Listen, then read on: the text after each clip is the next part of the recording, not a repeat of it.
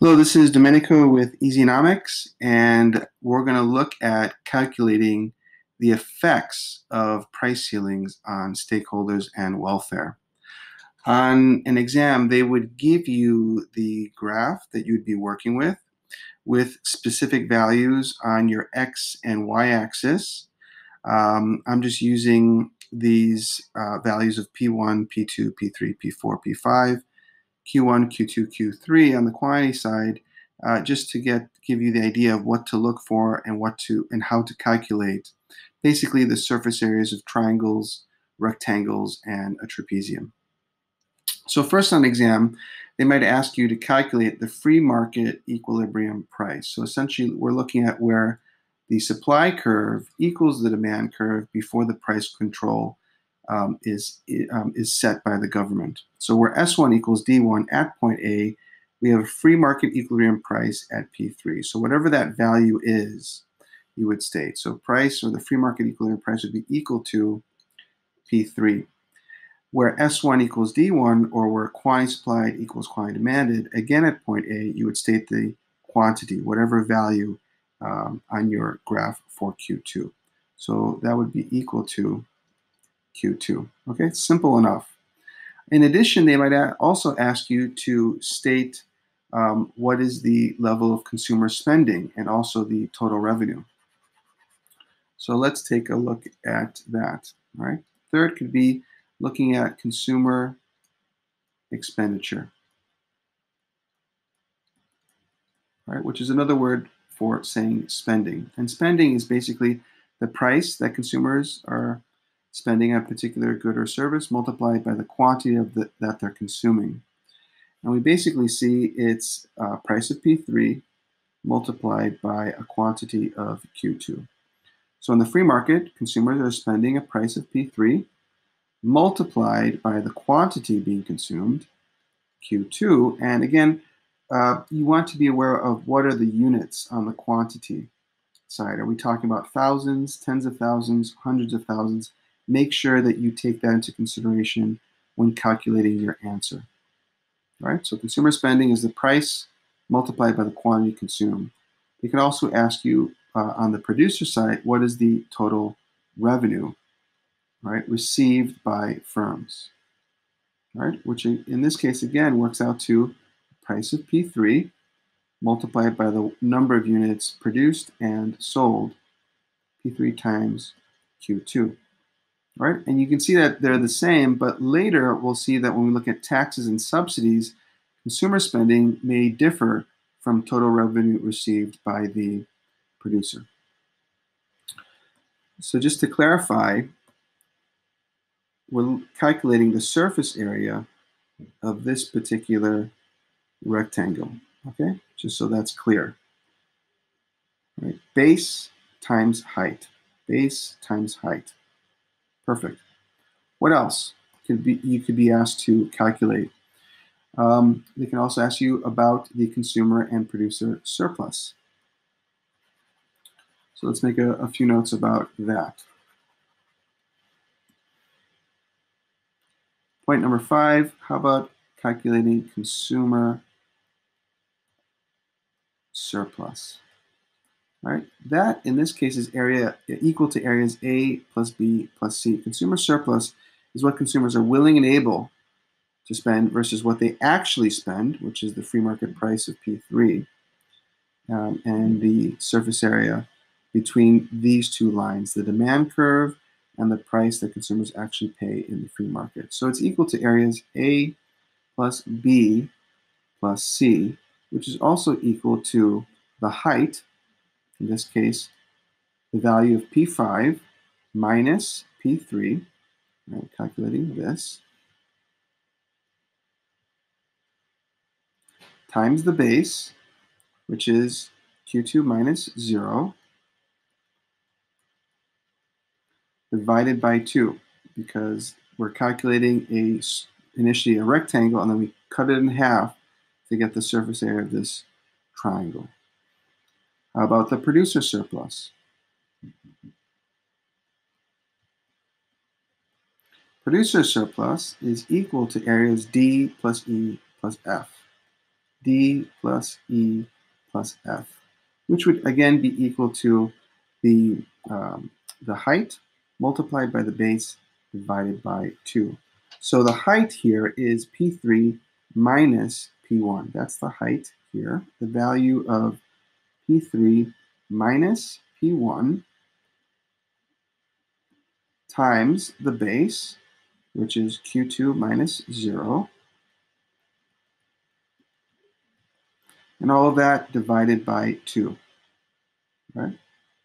So we are calculating this triangle here initially for the producer surplus, and for the consumer surplus, we're calculating this triangle. All right, and that's what we've done here. How about social surplus? That would be the sum of these two areas. So the last point here, social surplus, this is equal to the sum of consumer surplus plus the producer surplus.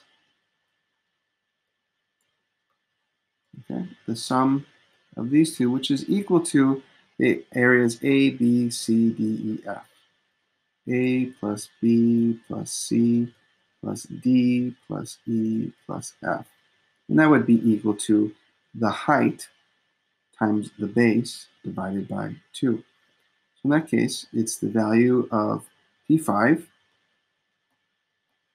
minus P1, that's the distance or the height, multiplied by the base, which is Q2 minus 0, and all of that divided by 2. And if we've done that, then we have calculated the surface area of this triangle. All right, perfect. So then on the exam, after you've made those calculations, they may ask you to calculate a few others based on the impact of a price ceiling. So now we're taking into account the impact of a price ceiling. The price ceiling has been set by the government. That's a form of government intervention. And the price ceiling here we see is set at P2. So the price ceiling is set at P2, which creates that perfectly elastic line. With the price ceiling, we know that the quantity demanded increases along the demand curve from point A to point B, from Q2 to Q3, and the quantity supply decreases along the supply curve from point A to C, or from Q2 to Q1. Okay.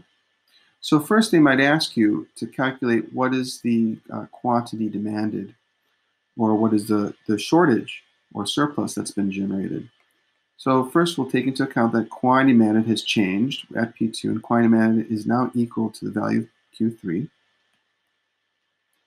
And we also may be asked to take into consideration the impact of quantity supplied, and we see the quantity supplied has decreased to a value of Q1. And we might be asked to state what has happened to quantity. Has there been a surplus or shortage generated?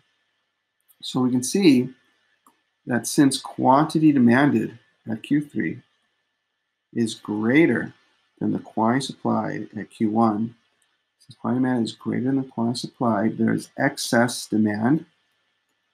The price ceiling has generated excess demand, leading to a shortage.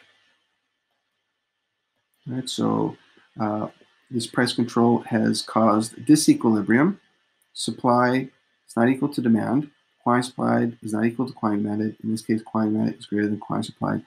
So they might ask you to state what is the level of excess demand, right? By how much is there too much demand? So we would take the value of Q3 minus Q1. So Q3 minus Q1 would give us the quantity of excess demand. And again, we must take into consideration the units. Are we talking about thousands, tens of thousands, hundreds of thousands? Make sure you incorporate that into your answer. Right? What is the level of consumer expenditure. And that would be equal to what consumers are paying multiplied by the quantity that they are consuming. Right? And we're looking at the binding price ceiling. We're looking at the legal market. And the new price is set at P2. Consumers are spending, price of P2, multiplied how much is being consumed legally. Right? They're only consuming at Q1. Yes, there's lots of demand, but since they're facing a shortage, they're not consuming whatever that particular good or service is. So only these consumers here along section 1, as we described this in the previous video, are able to consume. So it's P2 times Q1 is the level of consumer expenditure.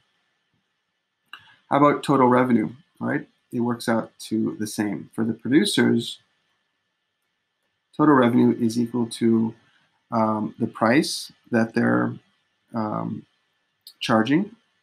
And since legally they can't charge more than P2, it's P2 times the quantity that they're supplying into the market. So it's Q1. So again, we see here that consumer spending and total revenue are the same, but later when we get to taxes and subsidies, we'll see that they will differ from each other. Okay, so again, with consumer expenditure and total revenue, we're looking at the surface area of this rectangle. Perfect. What else can we be asked to calculate? We can also start taking a look at consumer and producer surplus.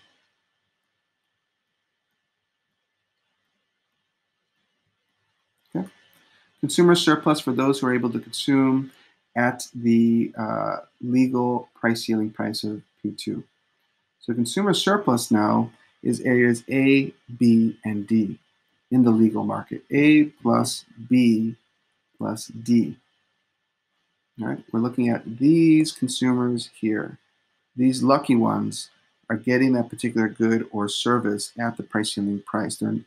They're not facing the shortage as these consumers in section 2 and section 3, as we talked about in the previous video, are facing. So what is the surface area of this trapezium? A trapezium can be calculated by summing its two parallel sides multiplied by its base and dividing it by 2. So that would be, in this case, P5 minus P2, the value of P5 minus P2, plus its additional parallel side of P4 minus P2. Okay, all of that times its base, and its base is right here, Q1 minus 0, Q1 minus 0, and all of this divide by 2, okay? And we'll put this here all in brackets, okay? So the sum of its two parallel sides, P5 minus P2 plus P4 minus P2, multiplied by its base, in this case Q1 minus 0, and all of that divided by 2, and that would give us the surface area of this shape. Okay? How about the producer surplus at the binding price ceiling price? So we're looking at this surface area here, this reduced producer surplus, area F. So producer surplus now has changed. It has diminished compared to where it was in the free market. It's now equal to area F. And that would be equal to the height multiplied by the base divided by 2. So in this case, it is P2 minus P1, the values of those, right, multiplied by the base, Q1 minus 0, and all of that divided by 2, and that would give us this triangle. Right? The height multiplied by the base divided by 2 would give us that. Right? Perfect.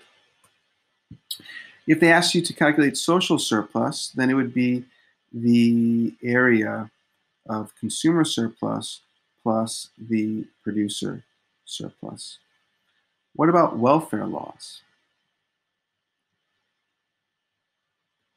The welfare loss area. Welfare loss is area C plus E. And this is a triangle again. So we're calculating this triangle. And again, we can use the height multiplied by the base divided by 2. All right? So the height here is P4 minus P2, value of that, multiplied by its base, which we see here, Q2 minus Q1, and all of that divided by 2 would give us this triangle. All right. So we have made the calculations that would be expected of you on an exam. And you have this video to review each of those calculations.